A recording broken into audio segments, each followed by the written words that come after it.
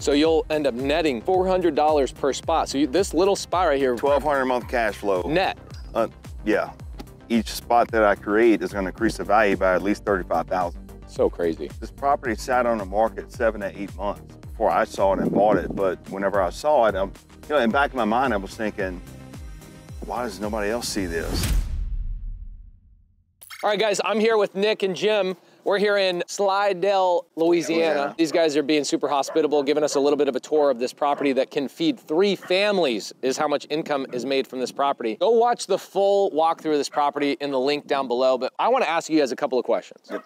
Okay, people that don't know what an RV park is about, they look at this and they go, what the hell am I looking at right here? Is this a finished spot? It's not a finished spot. That's going to be a value add spot. Why the hell is this piece of land an opportunity for you? So basically, we'll be able to add 3 more spots right here. Damn, really? Which will all cash flow, bring in $585 a month, but typically cash flow $400 a piece per month. Okay, so $585 is what they pay you. Yeah. $185 is what you've mathematically figured out is your cost. Yes.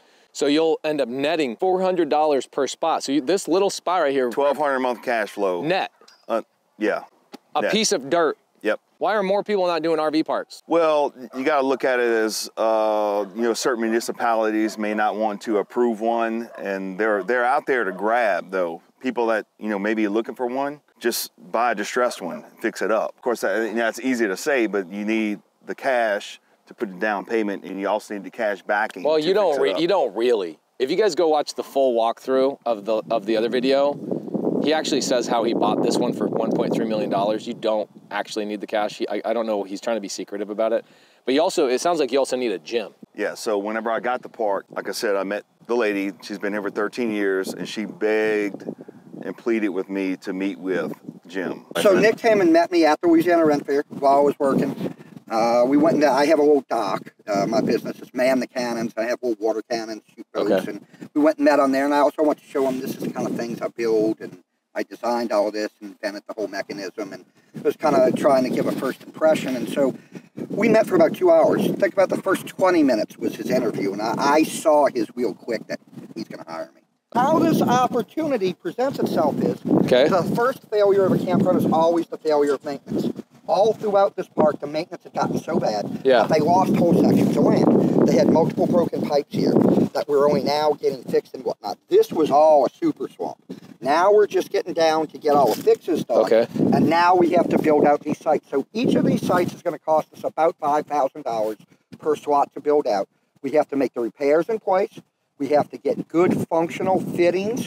Then we have to rock everything out and make sure we provide good power, which is going to be, in this place, 2 new power rods. Okay, so you got an obvious broken sewer here. And this was buried and only recently discovered. We knew this section of land was unusable, but not why until recently. Got it. So you're saying $5,000 a spot, so you're looking at $15,000. Essentially, if you net $1,200 a month from this. Yeah, but not only that, it increases the value of the park. Each spot that I create is going to increase the value by at least $35,000. So crazy. What Nick is saying is he's saying that for every spot, there's 3 of them right here that is bringing in cash flow, your net operating income goes up, which then takes the value of the property and makes that go up $35,000 per spot. So you're looking at basically $100,000 or a little over $15,000 spend. $15,000 spend. Plus, is your ultimate goal to keep this RV park for a long time? Or are you thinking about renovating it, selling it? I would like to keep it for a long time and keep using it like in the Burr method. I could just borrow against it and buy more real estate. This is phenomenal. Why not? I love it. So Jim, you're saying $5,000 per spot. So I'm looking at about 15 grand. I've got 1 power box here. Do you guys have to do 2 more power boxes? Yes, we'd have to add 2 more power boxes, and that's in there.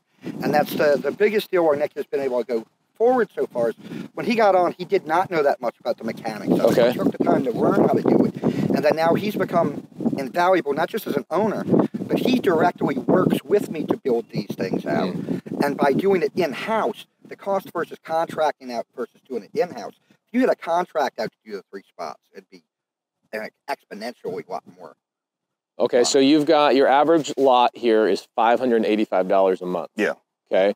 Why is it not $590? Does $585 just sound better? No. So we plan on an increase. Okay. Beginning of the year, but we've just been catching up, making repairs and whatnot, and we will absolutely, I think mid-year probably go up to 615, 620. Got it. Okay, cool. So the pricing has been in and we just line went up 6 months ago. as we increase your other competition as well, right? Yeah. Right, and as we overall increase the amenities and appearance of the park.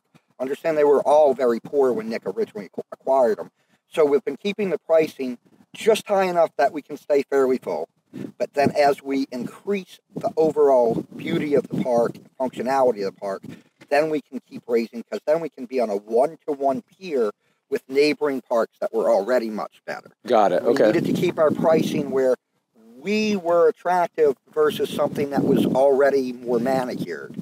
And now as we get there, we'll be able to incrementally raise price. So adding these 3 sites increases the beautification overall.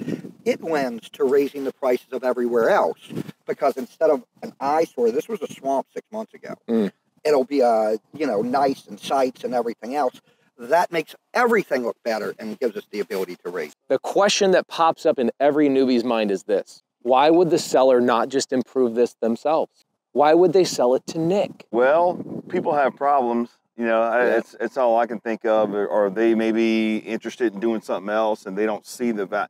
The problem is a lack of vision. Okay, so if I bought this property and I had 10 other properties, or I was doing other things, and I didn't have the right person to help me along with it, then it's like, well, how can I get further in this property without the right person? And they just may not have the vision. They may have not put the effort in as with bigger pockets and understand cap rates and the value. The thing that has kept me going is that I see the vision with the value add. Right. Like I'm putting millions in my net worth. And not only that, it's something that could cash flow $500,000 a year. Once I drop in this line of credit and finish building it out, it's going to cash flow $500,000 a year. So it's not like I need all this money to buy things. Like, I want to buy more real estate. I want to keep growing and pushing. There's a wonderful answer right there. You'll run into a lot of sellers that either A, have not gotten educated, or B, they get to a certain phase of their life and they go, I put in the work. Yeah.